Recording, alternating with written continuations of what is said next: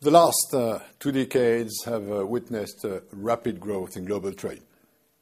Technology, new players, in particular emerging countries, have changed the pattern of international trade.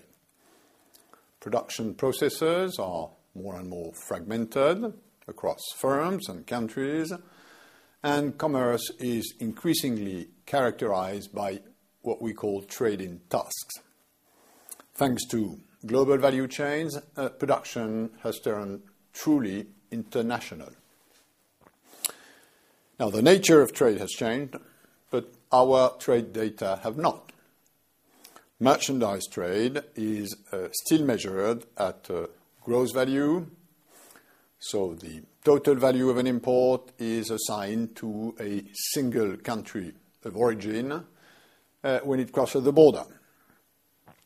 Around the world, many researchers, statisticians, business people work on complementary ways to measure trade to try and reflect the global nature of industrial production and to better assess, as a consequence, the impact of trade opening on jobs. With this Made in the World initiative, the World Trade Organization wants to provide a forum and a common platform for people who work on the measurement of trade flows and on the impact of global value chains. Intermediate goods, such as parts and components, cross borders several times, and each country participating in this global supply chain adds a bit of value.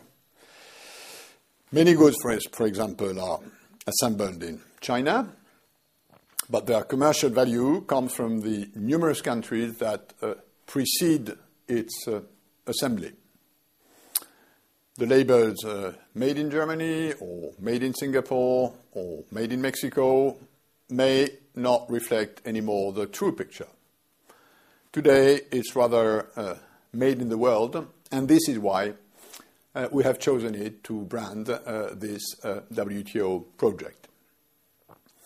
We want to know the value added by each country in the production process of final goods.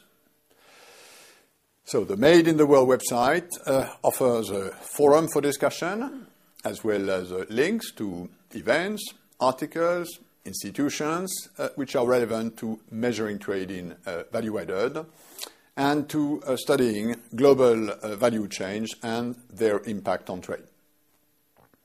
Active participation, user feedback are welcome and will contribute to the advance of this ambitious project that has already been undertaken by many people. In a nutshell, adapting trade data to today's trade.